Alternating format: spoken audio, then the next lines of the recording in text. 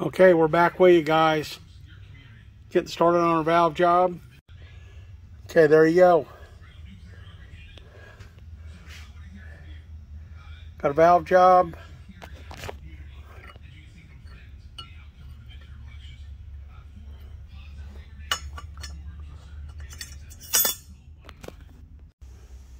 Okay guys, we're back at the shop here.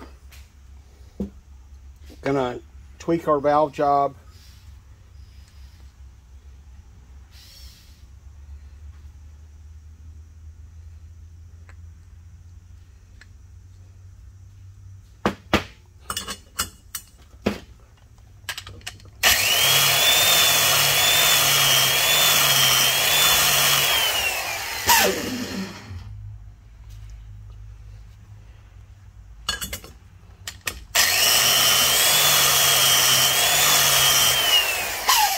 These seats are extremely hard.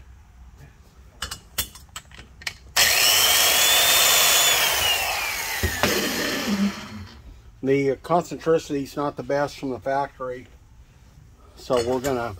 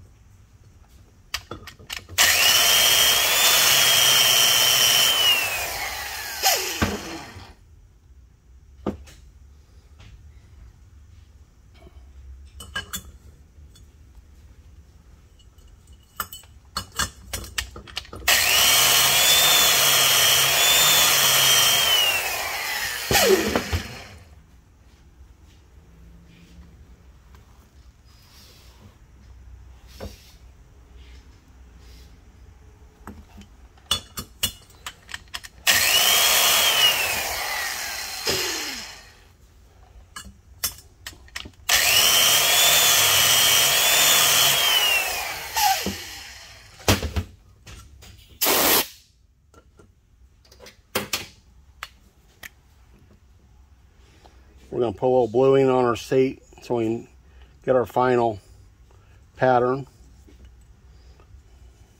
I can get coordinated to put it on there. A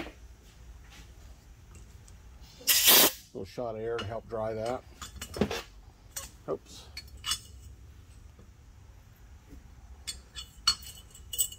This is just a light finishing stone.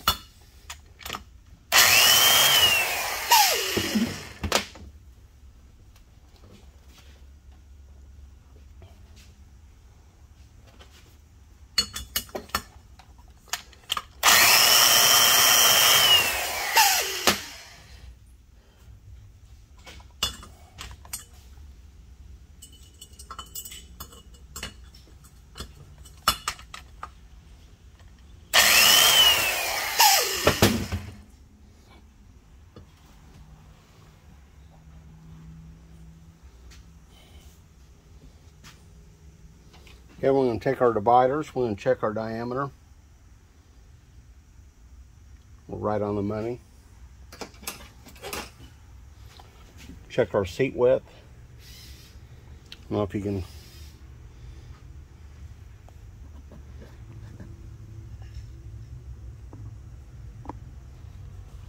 see if I can get that in there. There you go. We're 55 thousandths.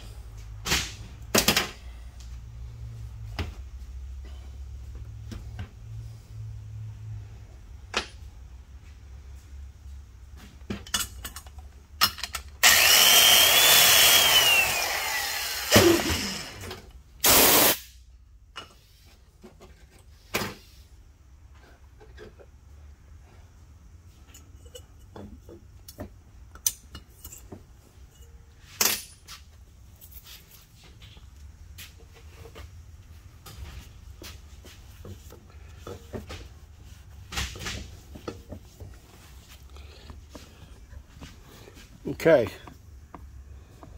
there you go. You can clearly see all of our three angles we just ground. We've got a top,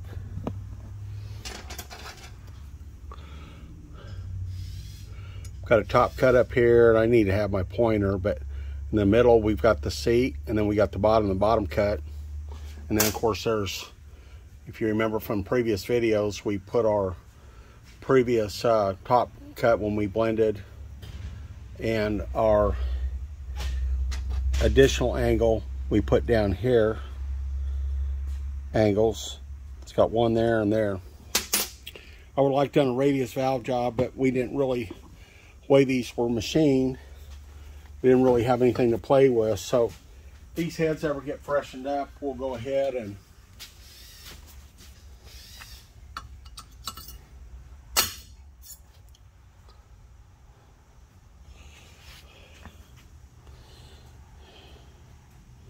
let's see if we can. There you go. You can see that little line up there by my thumbnail. All the way around. Put some bluing on here.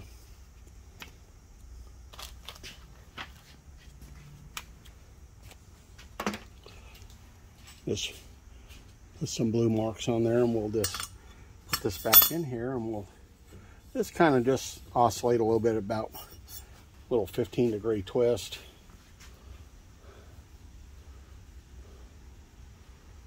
There you go. We've got half a degree interference angle.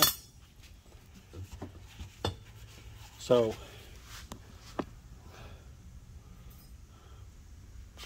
there you go. And we'll do this last one off camera, and then we'll switch over. We'll set up on intakes, and we'll be back.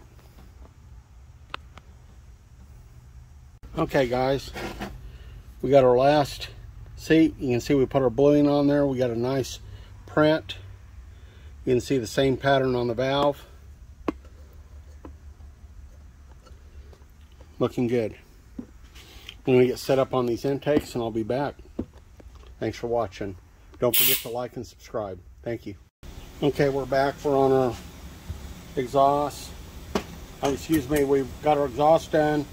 We're on our intakes. I've got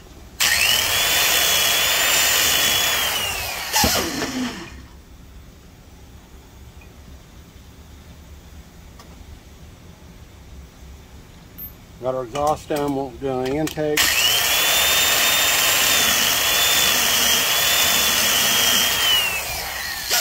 I know that looks like I'm taking off a lot, but I'm really not. I'm just barely touching it.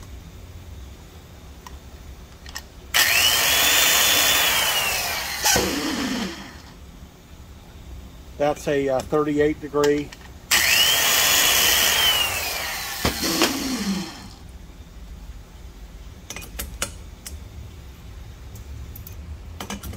Coming back in for 45. We went in there with our bottom cut. 60.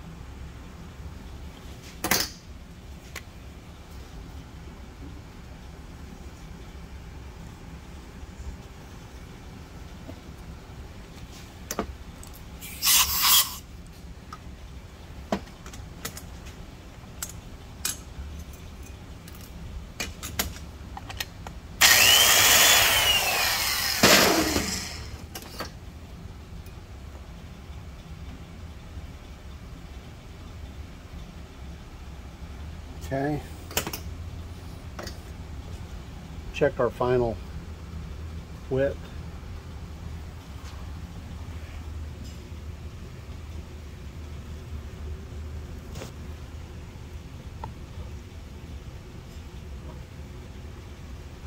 Kind of hard to see. You can see our seat pattern there.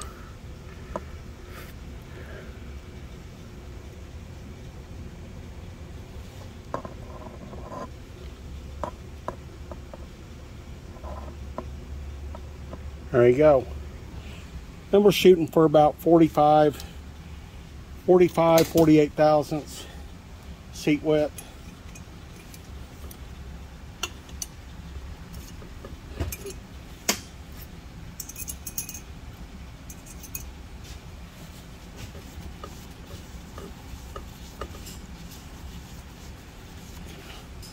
Let me get close up here.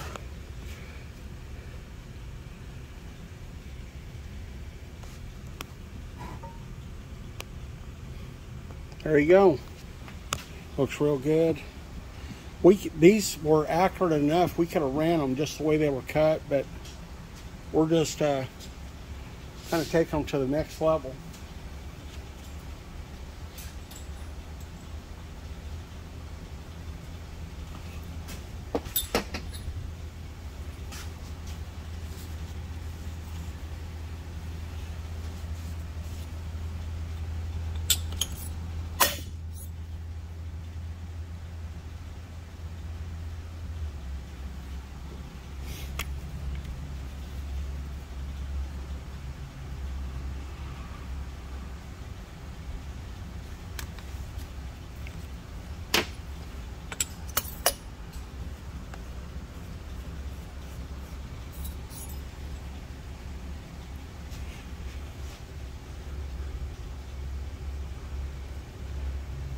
I went back and retouched that first one. I raised it up just about 5 thousandths, but there you go.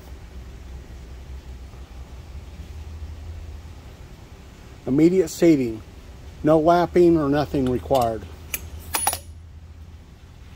Thanks for watching, guys.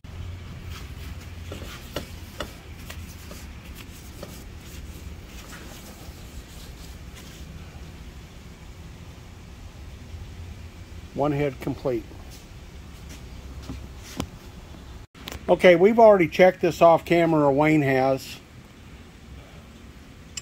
And we're back on the other side. We have, people say that you cannot machine a block and calculate the deck height, and I beg to differ. This block is in less than 2 thousandths or less all the way through. That's just a smidge above zero, like a 0.5 thousandths. Less. So, there you have it. And so Wayne's already done this, so we know these 3 cylinders are about zero, close to zero. The back is 2 thousandths. So that is our cumulative tolerance of our pistons, our rods, our crankshaft, the deck, and like Wayne said, and of course he's always, and the oil clearance.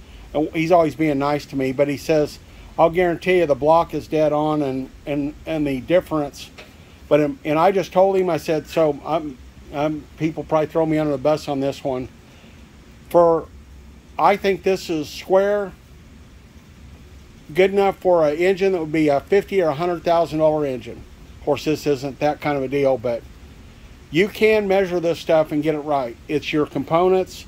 So in our particular case, we've got a scat crankshaft, we've got scat rods, we remachined the scat rods, we did all the clearance, we honed the pistons, they're JEs, inverted dome, or whatever you want to call it, reverse deflector dome, inverted dome, dish, D-cup, you can use whatever terminology.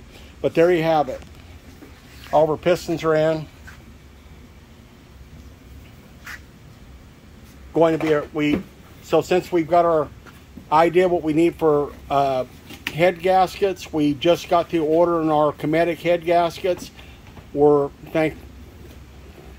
we're thankful and grateful that we're going to get them. So we're going to put 36 thousandths gaskets. So it's kind of a toss-up between 30 and 36. So that'll give us about 4 thousandths better CC over a 40 thousandths gasket, and that'll give us a little bit of increase in compression. So anyways, there you go, guys. Thanks for watching.